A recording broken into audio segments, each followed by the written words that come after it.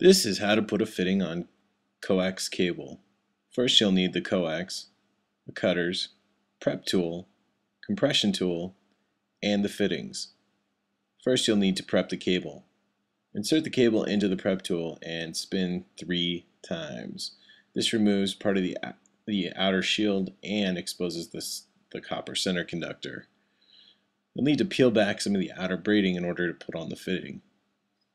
After that's done, insert the fitting by pressing it onto the cable.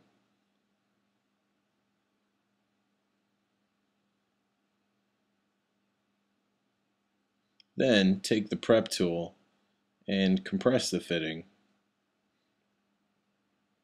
This will make a permanent connection onto the coax. When you're done, the dielectric, the white part, should be even with the bottom of the fitting. Snip off any excess center conductor with the cutters, and you're done. One completed coax cable.